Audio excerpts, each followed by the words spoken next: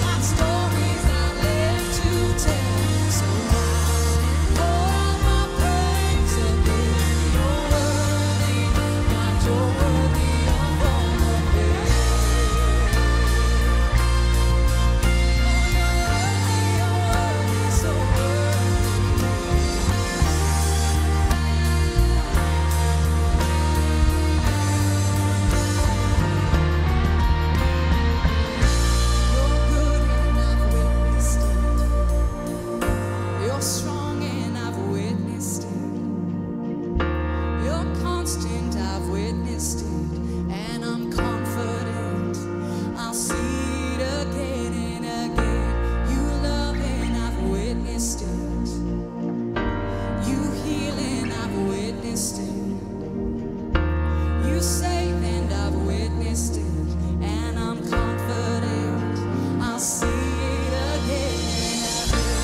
You're good and I've witnessed it. You're strong and I've witnessed it. You're constant, I've witnessed it, and I'm confident I'll see it again and again. You love and I've witnessed it. You heal and I've witnessed it. You save and I've witnessed it, and I'm confident I'll see it again and again. I've witnessed your faithfulness. I've seen you breathe life with me. So I pour out my praise again. You're worthy, God, you're worthy of all of it. Your promises never fail. I've got stories I live to tell. So I pour out my praise again. You're worthy, God, you're worthy of all of it. To the broken, I witness it. To the hurting, I witness it. To the lost, I will witness it. And I'll tell them that. I'll tell them what I've witnessed. To my family, I witness it. To my city, I witness it. To the nations, I witness it. And I'll tell them that. I'll tell them what I've witnessed. I'll tell them what I've witnessed. I'll tell them of your faithfulness. How you've been so good to me. How you've rescued me. How you saved me. You've been so faithful in my life. I won't be quiet about it. I'll witness it. Your faithfulness. I've witnessed your faithfulness. I've seen you breathe life with it. So I'll pour out my praise again. You're worthy, God, you're worthy of all of it. Your promises never fail. I've got stories I'll live to tell. So I'll pour out my praise again. You're worthy, God, you're worthy of all of it. Come on and praise him because he's worthy.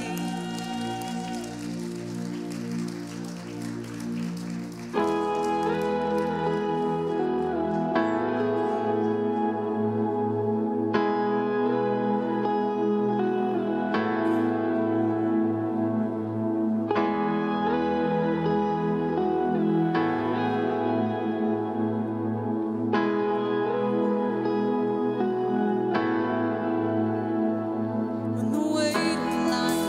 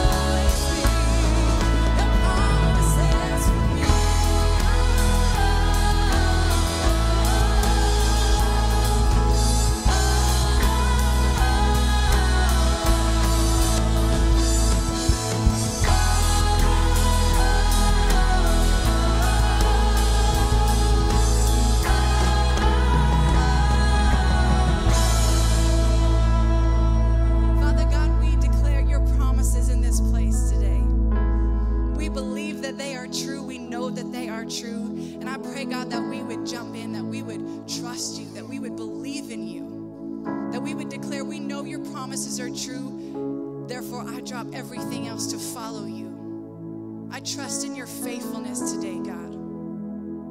I know that you have come through before, and I know that you will come through again. I've witnessed your faithfulness, and I know you will always be faithful. God, keep our eyes focused on you. Keep our hearts focused on you today. This week, God, I pray that you would guide our steps. Help us to tell the city, to tell the nations, to tell our family what we have witnessed. We thank you that each and every one of us has their own story, their own testimony, and I pray, God, that we would use that we would simply tell our story.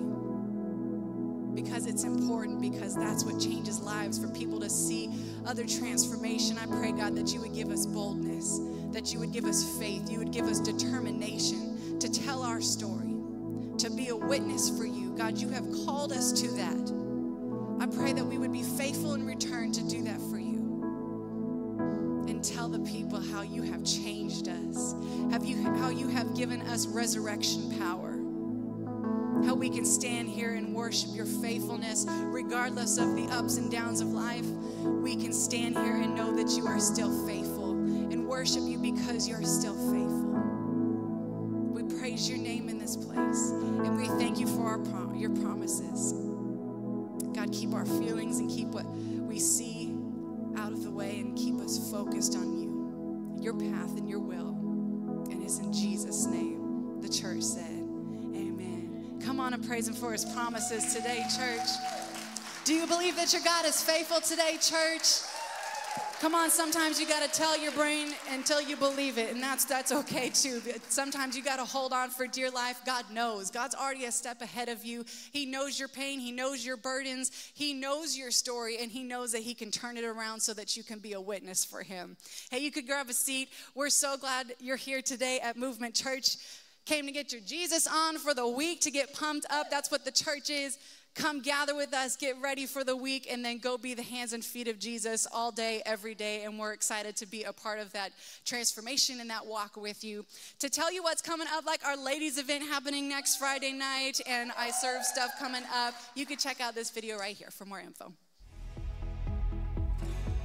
Hey Movement Church, we are so glad that you're joining us today. If it's your first week with us, we want to say welcome, and we hope that you feel right at home.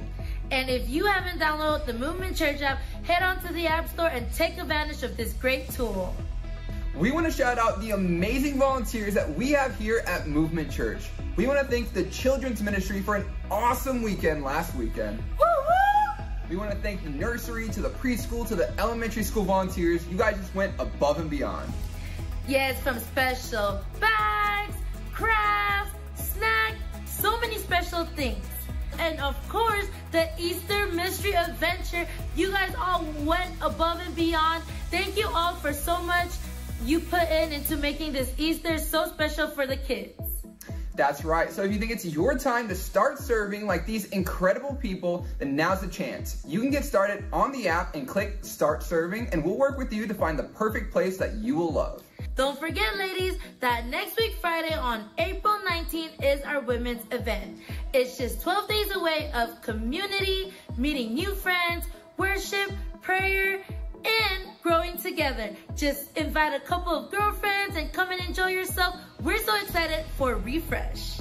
And now with that, let's keep today going and flow into today's message with Pastor Bill.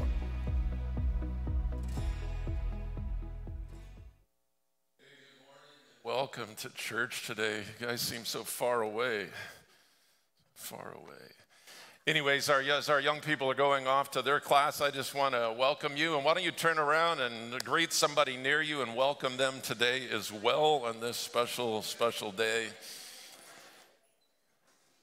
Well, I'm Pastor Bill, and I'm so glad to meet you. And if I haven't met you in person, I'd love to do so after church. So I hope we cross paths outside.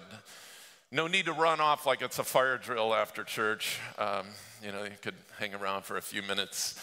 I want to encourage you with your giving too, because there's multiple ways to give. You can give on the app. You can give through the website. Most people are giving electronically. Probably 90+% of our giving comes electronically.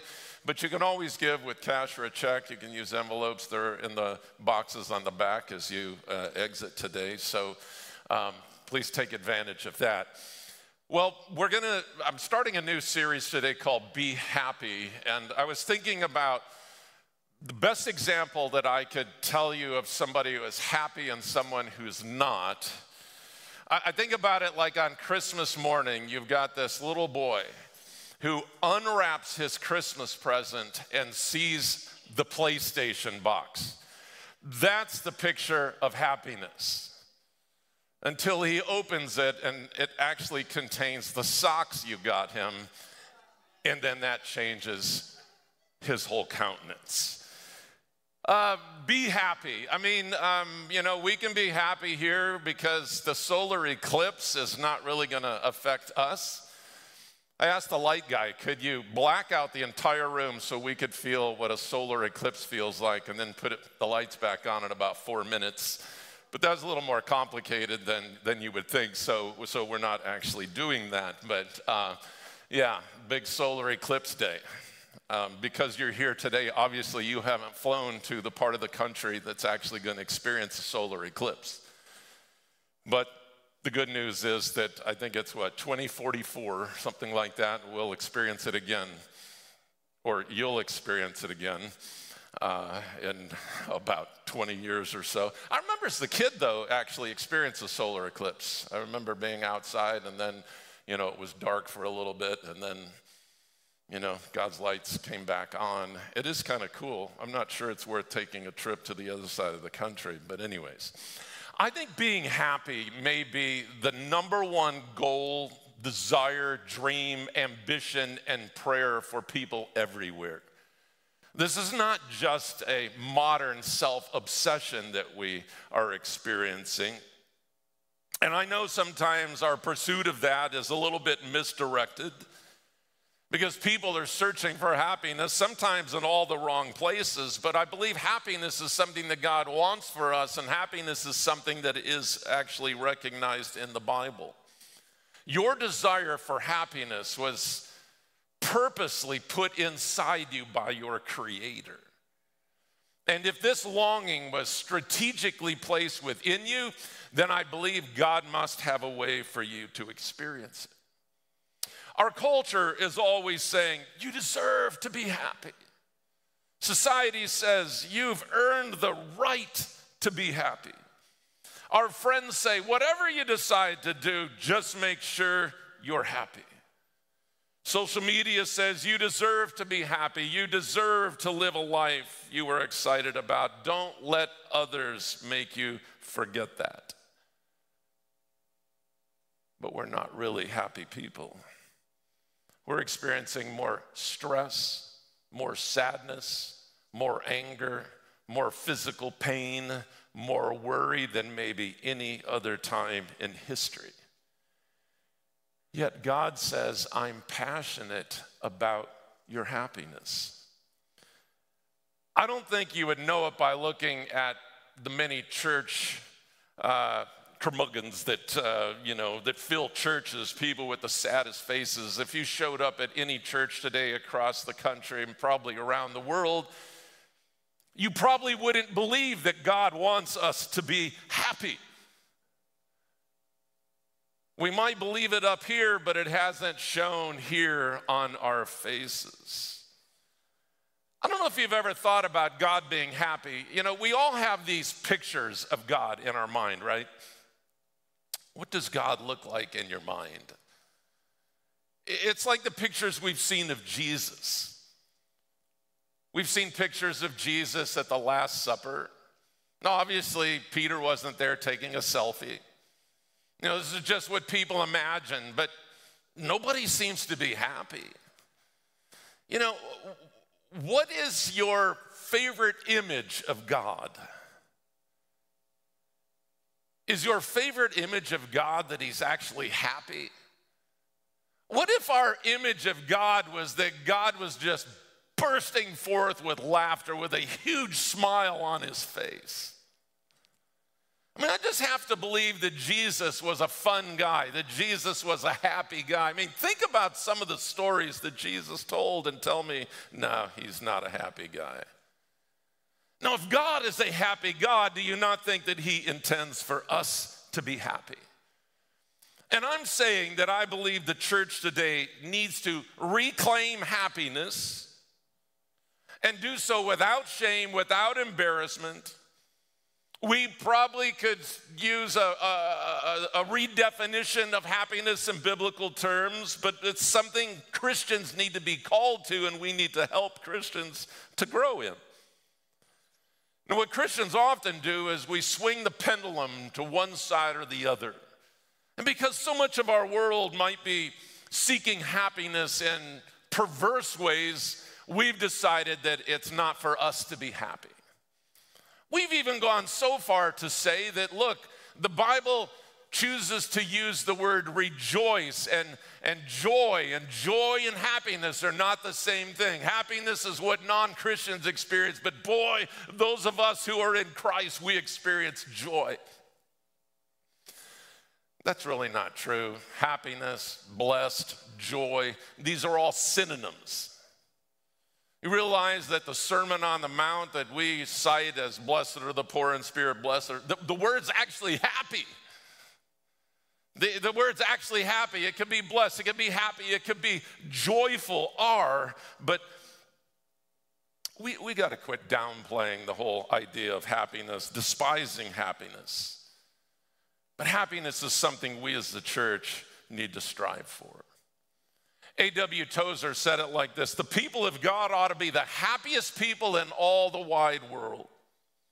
People should be coming to us constantly and asking the source of our joy and delight. But I'm not so sure that's what people who are not in Christ are asking those of us who are in Christ.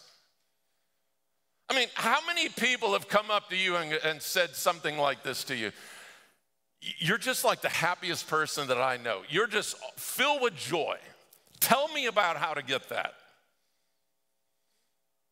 But that's what I think people ought to be saying to us. Pastor, author, preacher John Piper says, you can't stop wanting to be happy. God has wired you to be happy.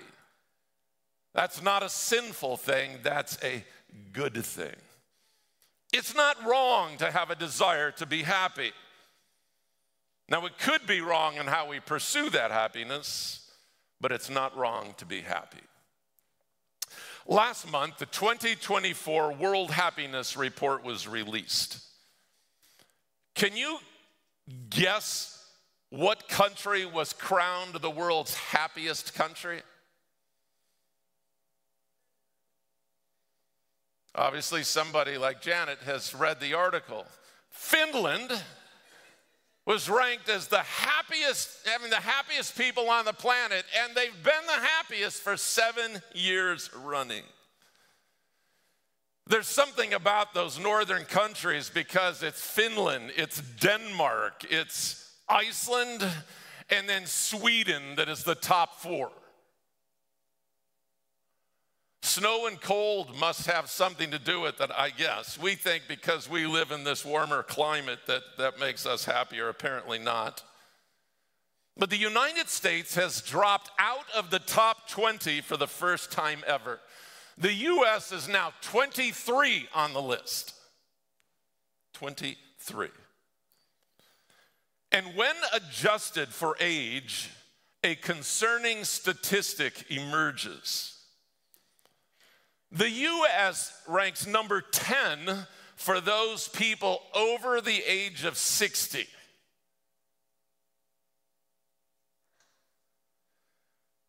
But for those under the age of 30, the U.S. doesn't even rank in the top 50. We are ranked number 62 for young people and their happiness. And it's the low score of young people that drove the overall number down and pushed us out of the top 20. Now, what's strange about this is that in the past, happiness was greatest amongst the young people, pushing us upwards, but that's not the case anymore. The U.S. Surgeon General says that young people are experiencing the equivalent of a midlife crisis, he says. Why are young people so unhappy? Well, many people automatically go to what happened in 2020 with the whole COVID-19 thing. It would be easy to blame it on COVID-19. That might have somewhat of an effect on it. But take that and add to that the fact that young people face a different and a steeper climb to prosperity than previous generations, with the rising costs of things and an unstable job market. And then add to that their fear of weather and climate disasters, the kinds of things that seem to be happening in greater frequency and with greater intensity. Those kinds of things paint a bleak future for people. And then there are the global conflicts raging around the world and this ever-increasing polarization of the political environment. Further reasons for our unhappiness. But the reason I say we can't blame it all on COVID-19 is because happiness has been decreasing for all age groups since 2006 to 2010, particularly amongst young people. And that was before COVID-19. That was before all the climate change issues that are thrown out there. That was long before Donald Trump ever became president. But instead, a different series of events occurred. Facebook opened itself to the public in 2006, and Apple began selling the iPhone in 2007. By 2011, a majority of Americans were now on Facebook, and by 2013, most Americans were using smartphones and the internet. The drop in happiness and what I just described is no mere coincidence. Happiness is falling due to the rise of social media. We can talk about a solar eclipse this week, but I think what's more serious is the social eclipse that has been happening for quite a while. While it offers a form of connection, social media is fueling inadequacy and social comparison. In a 2022 study, it was found, a strong correlation was found between an increased use of social media and symptoms like depression and loneliness in young adults. And that's not only the case for us here in America, but it is a global trend. Despite online connections, young people are experiencing a lack of strong in-person relationships, and there's a lot of factors for that.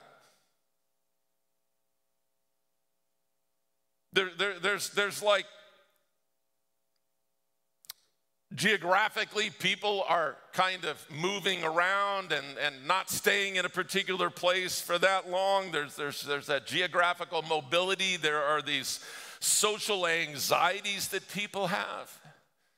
But can I tell you that the happiest people on earth are those who have solid relationships and friendships? When asked, what is the opposite of social media, someone rightly responded, social life. Most of us might be on social media, but not all of us have a social life. And so all these years of social media, We have been conditioned to believe that friendship is as simple as hitting a button and sending a friend request. But such friendship doesn't really provide the kind of companionship and fellowship that we're craving. I mean, I'm not down completely on social media. I think there are good things and there's bad things about it. But I was thinking, what name do you go by on social media? Wouldn't it be interesting if you tried changing your name to Nobody? Because then when all of your friends are posting what they had for dinner last night, you can click that you like it and it'll show up that nobody likes it. I think that would be kind of fun. Because nobody really cares what you had for dinner last night. Do you know what what my social network was as a kid? One word: outside.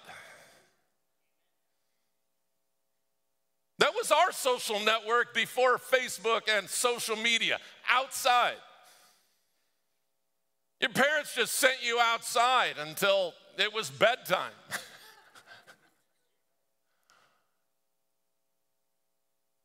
Apparently, parents didn't really want to spend time with their kid. Get outside. I just came home from school. Get outside. I'm thirsty. Get outside and drink out of the hose. I'm hungry. Eat whatever you got left from your lunch. But I don't know if you know this, but good friends are good for your health. Literally. Good friends are good for your health. Adults with strong social connections have a reduced risk of many significant problems, including depression, high blood pressure, and an unhealthy body mass index. Friends can help you cultivate good times. They can provide support for you during bad times. Friends prevent isolation and loneliness and give you a chance to offer needed companionship for you. Friends have a way of increasing your sense of belonging and purpose. They have a way of boosting your happiness, of reducing your stress, improving your self-confidence and self-worth, help you to cope with traumas such as divorce, serious illness, job loss, or death of a loved one. They have a way of encouraging you to change or avoid unhealthy lifestyles. In fact, studies have found that older adults who have meaningful relationships and social support are likely to live longer than their peers with fewer connections. So it makes sense that we start prioritizing happiness. And to remember that true happiness doesn't come from money, from looks, or fame. True happiness comes from meaningful human relationships. And though that's been understated and unappreciated, friendship is the single most important factor in determining a person's happiness. Thus the reason I'm starting with that in this series. It's the single most important factor in determining your happiness.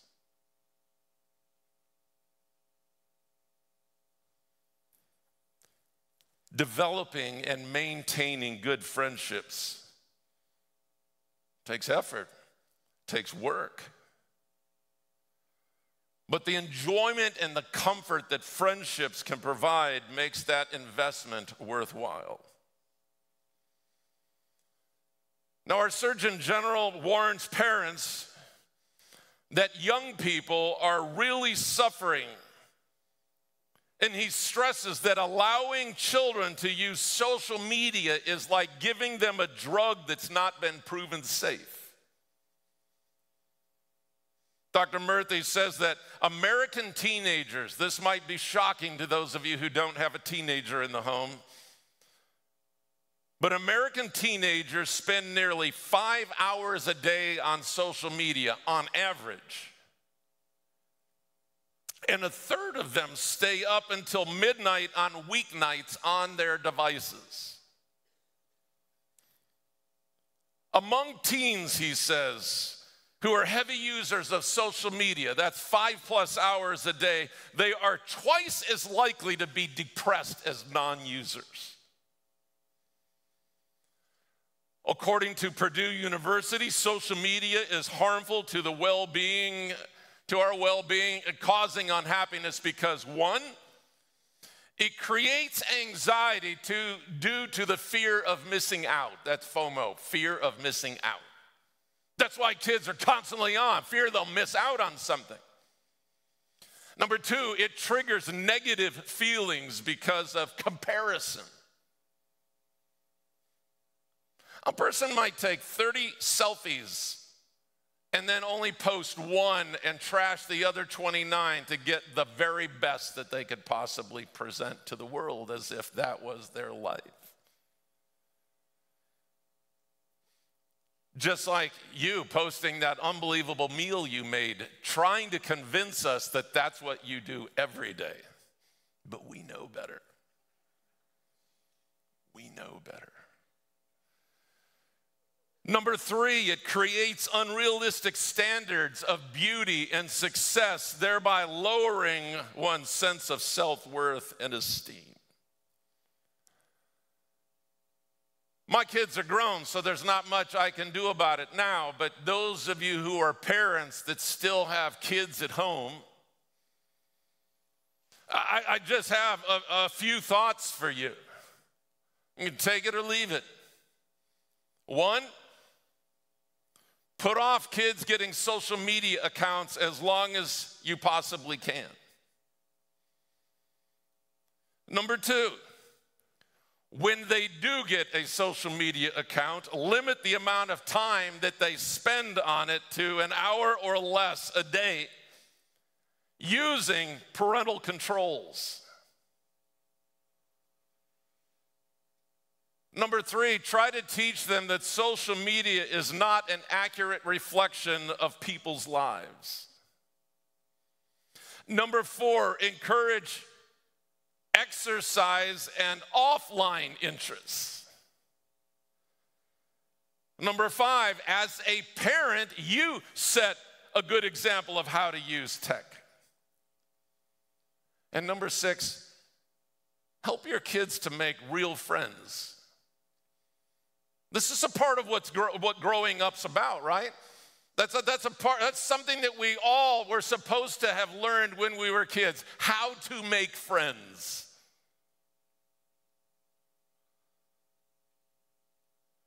But dare I say that America has a new epidemic. It can't be treated using traditional therapies, even though it can be debilitating and have deadly consequences, but that epidemic is loneliness. We are a people starved for friendship. We chuckled when we watched Tom Hanks in the 2000 movie called Castaway. As Tom Hanks played that FedEx employee named Chuck Nolan, whose cargo plane crashed, leaving him marooned on an island all alone. And over the years, we saw loneliness getting the better of him, and he became so starved for companionship that he started talking to a volleyball named what? Some of you are answering that and you weren't even born yet.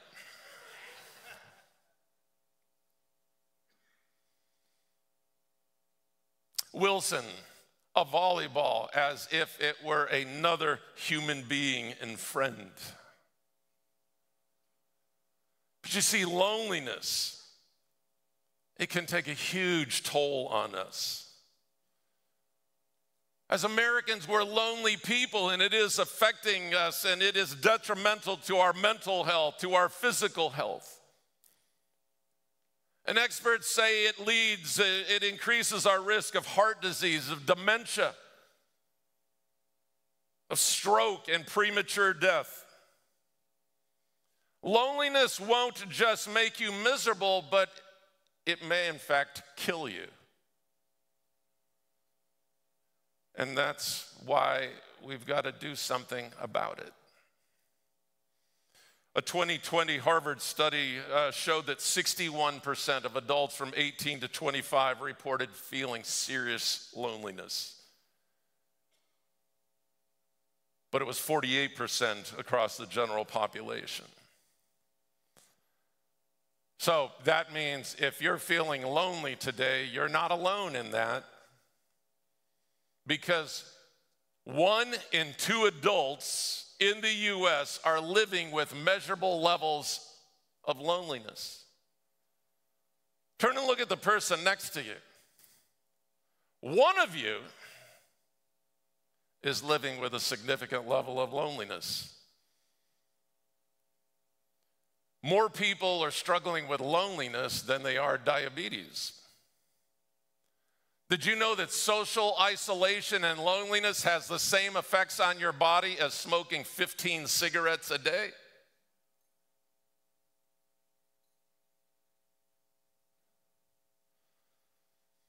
Over the past few years, several studies have suggested that social isolation and loneliness poses a bigger risk to us as a people than does smoking or obesity. And like I said, studies are showing that those who have fewer friends will die sooner. Now, I thought it was quite interesting that the UK, the United Kingdom, in 2018 appointed a new cabinet officer called the Minister of Loneliness. I didn't get into seeing what he or she does, but apparently they're trying to do something about the epidemic.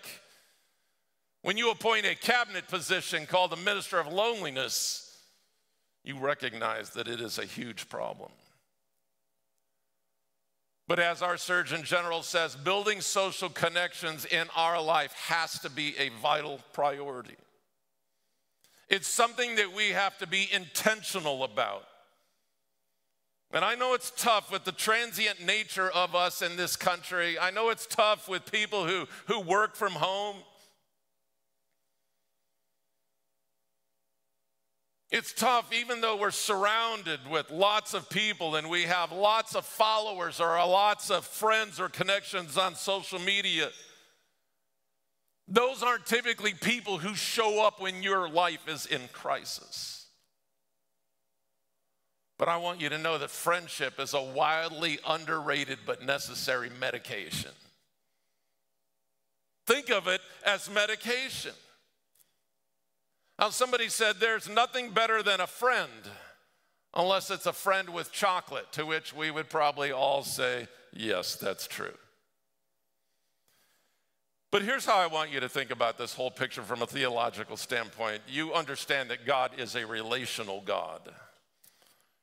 When we talk about the Trinity, when we'll talk about God the Father, we'll talk about God the Son, we'll talk about God the Holy Spirit. God is a relational being. And then we also know we have been created in His image, which would then make us relational beings as well. You might remember this from Genesis chapter 2:18. Then the Lord God said, now here, this is interesting because this relational God said that it wasn't enough for this one He had created in His image just to have a connection with Him, but He said, the Lord God said, it is not good for the man to be alone. I will make him a helper who is just right for him.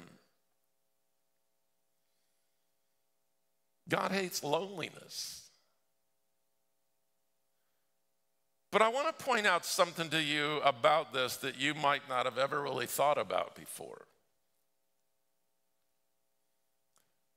Because when God recognized that something there was not good, it was a still perfect world when He said that. He said that before Adam had ever sinned. He said that before sin even entered into the picture. When he says it, that it's good, it's not good that a person be alone, he's stressing the importance of human connections in his eyes. And since this loneliness predates sin, it should point out to us that there's a cure for us right now. We don't have to wait to get to heaven to experience this cure.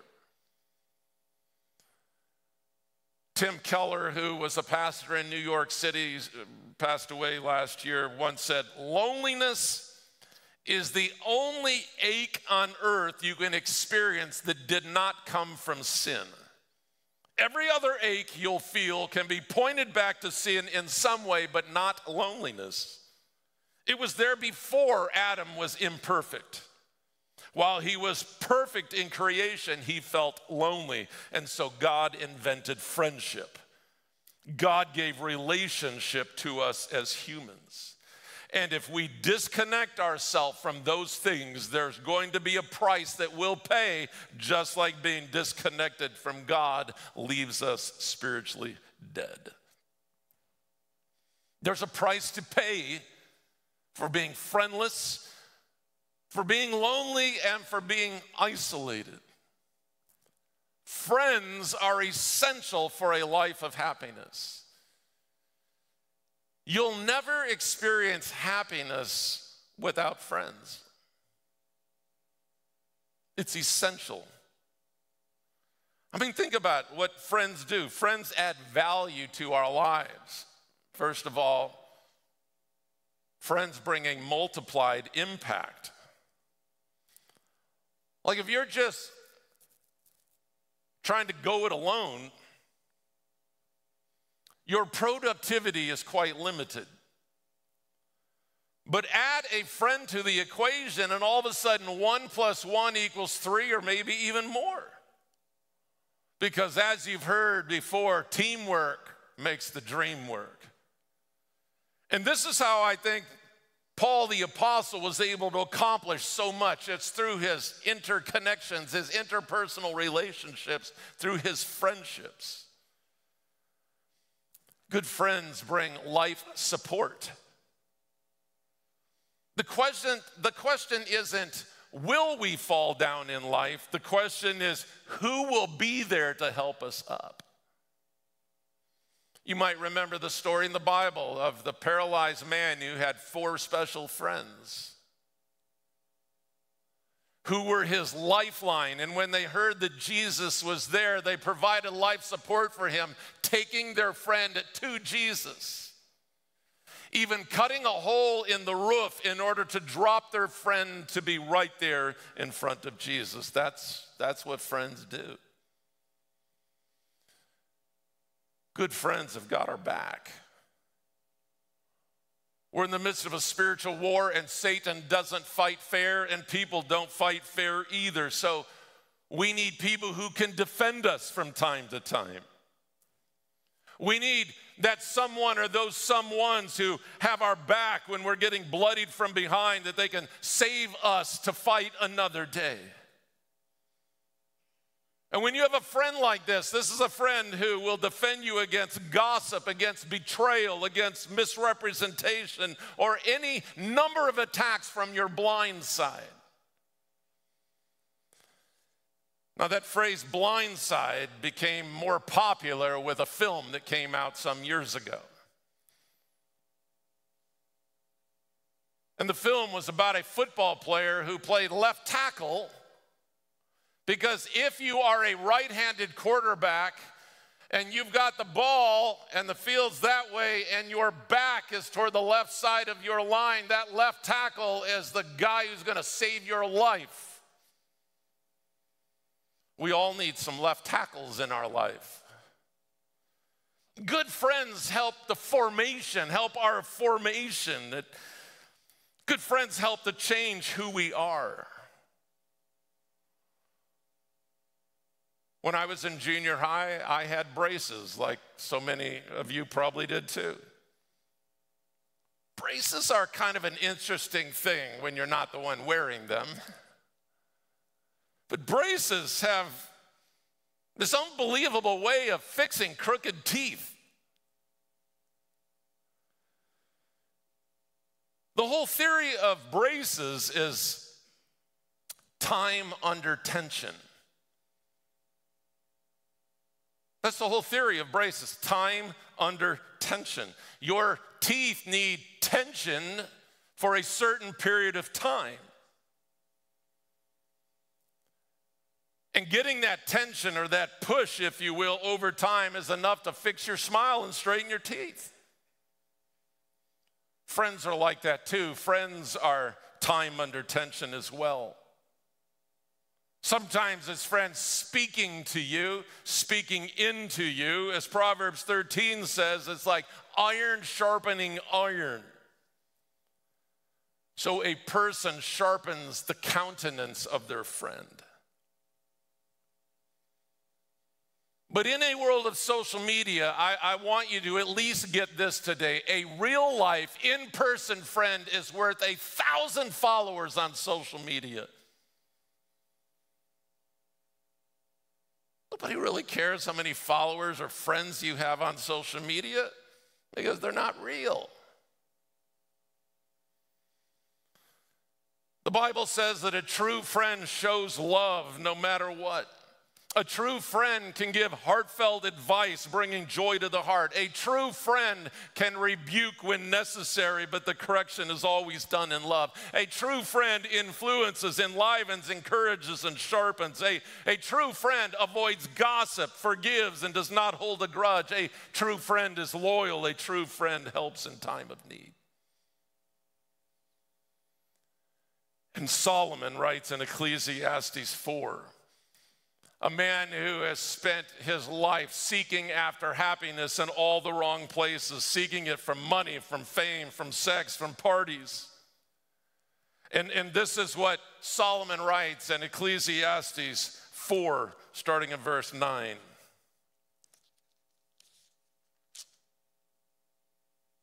Two people are better off than one, for they can help each other succeed.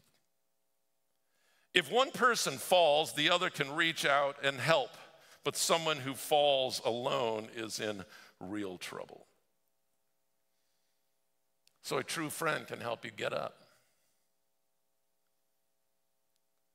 Likewise, two people lying close together can keep each other warm, but how can one be warm alone? A true friend can help you warm up. Verse 12, a person standing alone can be attacked and defeated, but two can stand back to back and conquer. Three are even better, for a triple braided cord is not easily broken. A friend can help you stand up as well. Now, all this happening in our culture should not come as a shock to us. If you're a person who's read anything about Bible prophecy, or you're someone who likes to read about how things will be in the end times, a key distinction of the end times is the disappearance of the loyalty of friends. The Bible says that people will not only turn away from the faith, but they will betray and hate each other.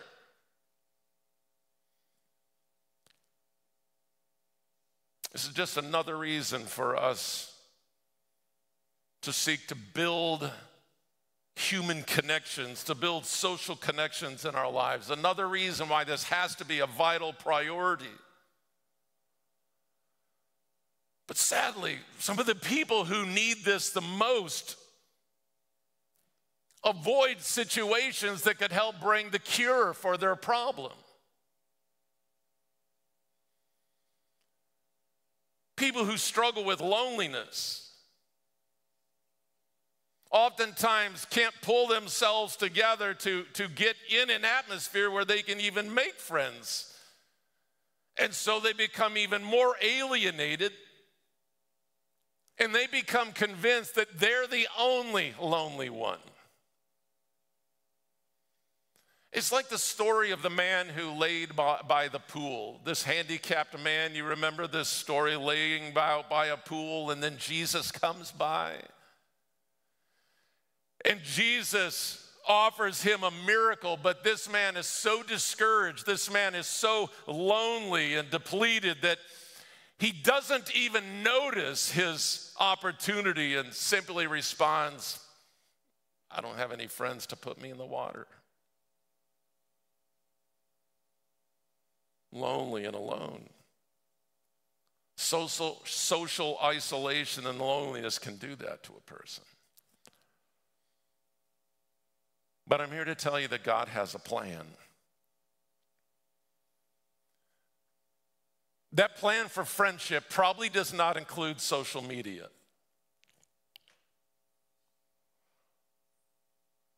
Again, I'm not telling you to get off of social media. That's not my whole point here. I'm just saying that social media creates an illusion of friendship.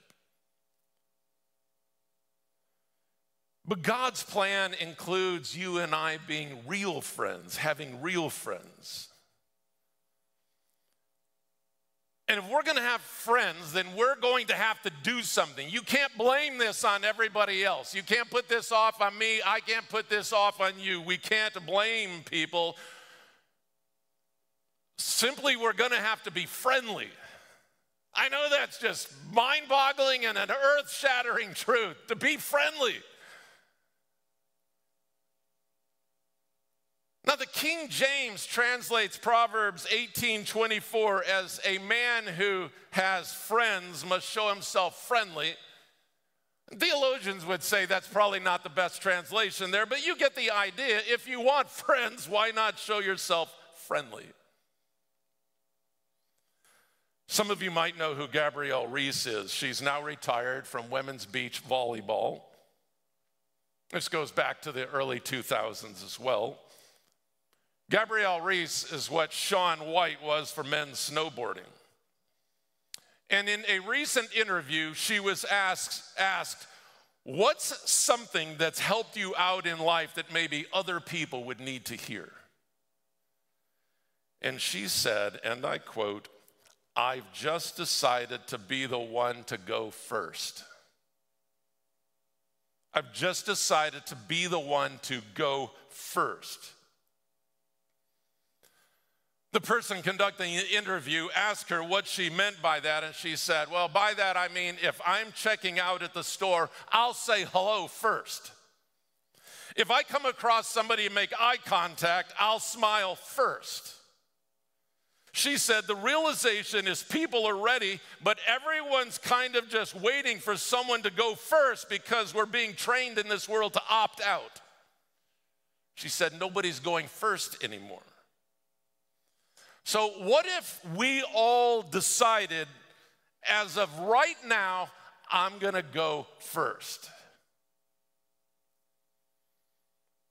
What if we all decided that we were going to take the initiative?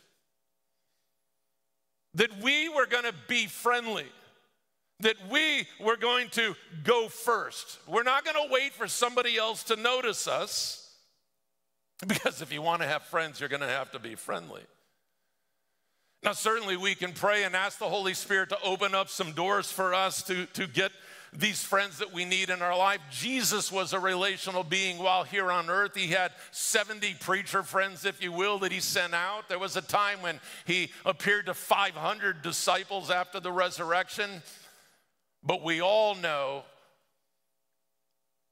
that Jesus had 12 close friends, which was miraculous for a guy in his 30s.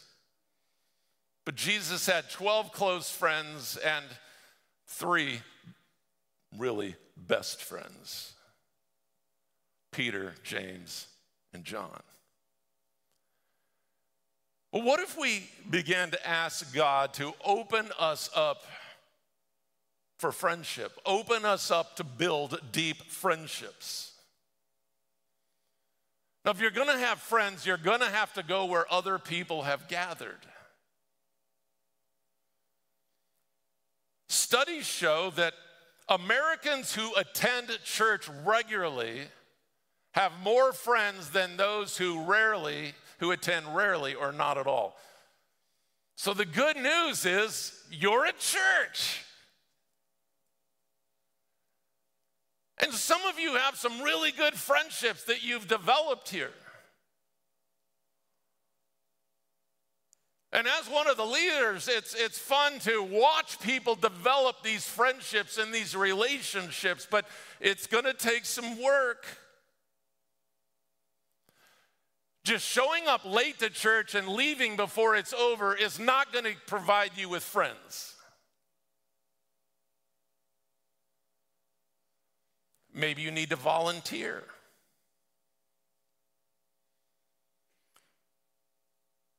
When you look at the band that's up here, you know, there's a couple of teams that make up this band and they alternate weeks. These people get together on a regular basis and they have a lot of fun together. Get involved in a team, volunteer. Maybe the easiest thing to do, and you could start today, is just appoint yourself as one of our ushers. I'll appoint you all as ushers. You are all now ushers, greeters. You are all members of the hospitality team, and so now you have a service opportunity.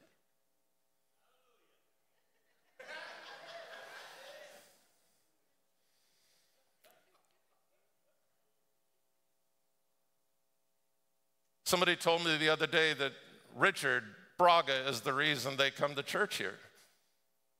Because on their second week, Richard knew their name and called them by name. He's got an amazing ability to do that. Well, look, you could do that. You could join a life group.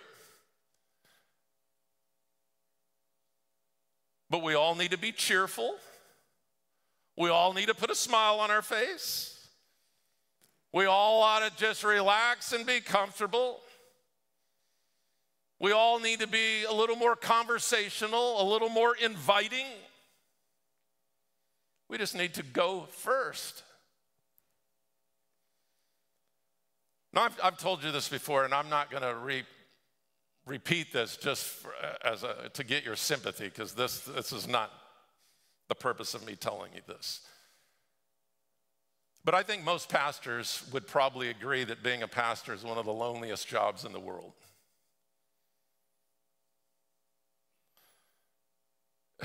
Because oftentimes, this is just my observation, people who aren't living right don't really want to be too connected to the pastor, because I think people view the pastor as the Holy Spirit. You know, like the pastor knows what I'm doing when I'm not in church. He knows what I'm thinking, and he knows where I've been. He knows the kind of friends I have, and no, I don't want him around.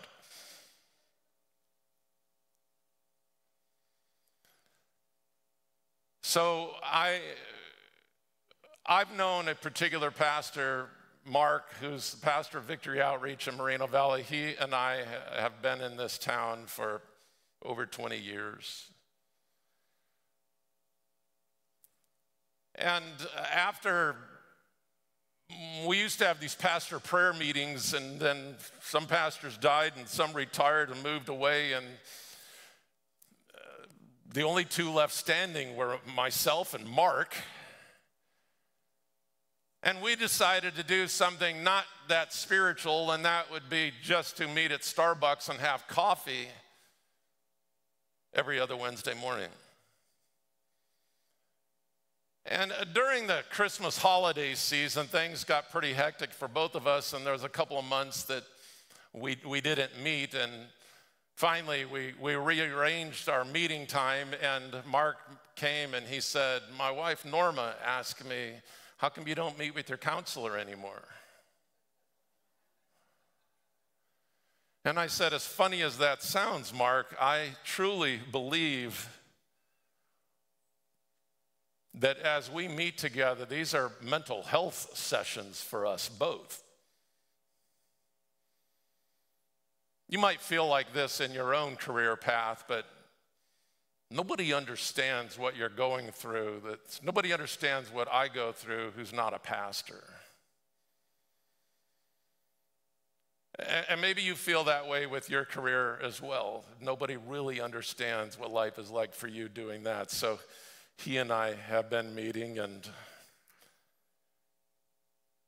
this last week I met up with another pastor in town that I know who pastors a church down the street on the corner of Ironwood and Indian. His name is Jim. And he and I crossed paths on Tuesday, and I said, "Hey, Jim, Mark and I meet for coffee on Wednesdays. Would you like to join us?" I said, "I just want to be clear. There's nothing spiritual about this. We're not meeting together for prayer. We're not leading a Bible study. We're not trying to disciple. We're just meeting for coffee. This is a mental health thing, really." And Jim said, "Sure." So we were at the Starbucks at Hemlock, just east of Heacock. You know that one down there? Here are 3 pastors sitting at a table. Now, granted, we're not wearing clerical collars or anything like that. We're just sitting there laughing, having a good time, when this guy walks up to the table and he mumbles something, and we didn't understand what he said, so I asked him, "Say that again?" And he said, "Do you guys have any cocaine?"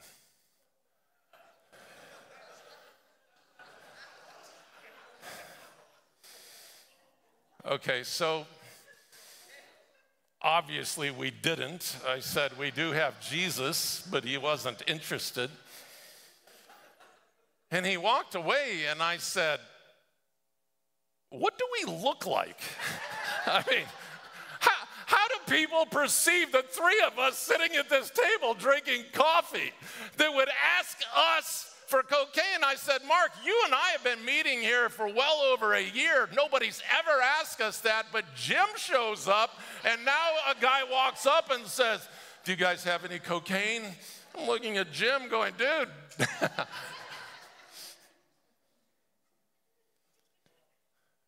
It's things like that. I mean, as sad as that is, don't get me wrong, we'll laugh about that for the rest of our lives.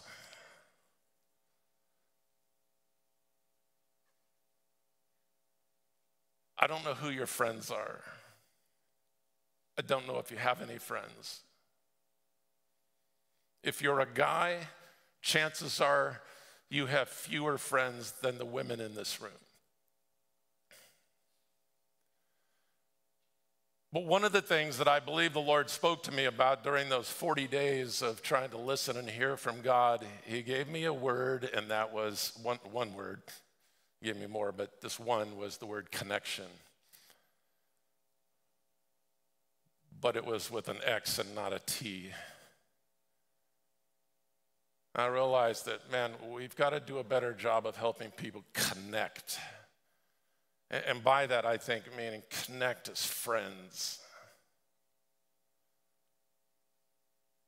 And so there's a newer lady that's been coming. I can't see because it's dark out there if Tina Williams is here, but Tina said to me a few weeks ago, like on her 2nd or 3rd Sunday here, "Have you ever heard of something called Supper for 6? I said, "Yes, but tell me about that." She told me about that, and I said, "I've heard of the Supper for 6 or Dinner for 8, and it's basically that people sign up, and then they're put in these groups of 6 or 8, whatever is ultimately decided, and then one couple or one individual invites everybody else over for dinner one month, and then another person or couple the next month, and another person the next month. It's just an opportunity for people to connect with each other." That'd be great. And I hope you'll see that as great too. We'll try to get that situated so you could sign up for that. You know, all those meals that you post on Facebook that you make? Now's your chance to share it with 4 or 6 other people and see if they post what you made. That'll be the kicker right there, right? How can you get connected better? We poured a 5,000 square foot, we poured a 2,500 square foot concrete patio out there for connection. For you to connect with other people, to talk, sit down.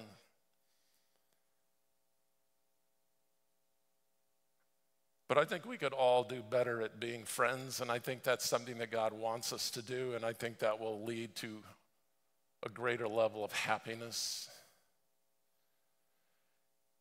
And those who are parents are going to have to work really hard to help your kids connect with other people in real life situations. That is one of the good things about school. So kids are kind of in an environment where they have to kind of make friends, but not live in a social media world. So as parents, you've got your work cut out for you. But just as adult people here in this room, we've got our work cut out for us to become better friends. And I just think if you practice, if I practice, if we practice Gabrielle Reese's line, go first, it might really make a difference. But I guess more important than just who your friends are on this earth, I want to ask you if you're friends with God. I think one of the most interesting scriptures in the entire Bible is when James in the New Testament records this, that Abraham believed God and he was called a friend of God. I want to ask you, are you a friend of God? It goes back to what it said that Abraham believed. Are you a believer? If you're a believer, you are a friend of God. And when people ask you, hey, do you have friends? My best friend of all is God. I'm a friend of God. But beyond that, here on this earth, living, breathing, human being friends, I am friends with,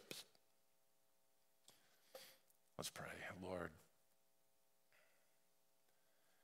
In a world that becomes more and more isolated, in a world that is becoming more and more lonely, it is no wonder that our level of happiness is decreasing. I want to pray for us to first of all be friends of God. And anyone in this room or anyone watching online today that is not a believer, who has not committed their lives to you, oh God, they are not a friend of God yet, but they can be. And I pray that today they might go first and ask God to be their friend. I pray that you'll help us in this church context to be friendly with one another and to build friendships. And that our friends would go well past this place as well, Lord. But I pray we'll have a good number of friendships that can help our mental state, our physical state, our spiritual state. And I pray that we'll be the happiest people on the planet, as A.W. Tozer said we should be. I pray that we can do our part of ending this social eclipse.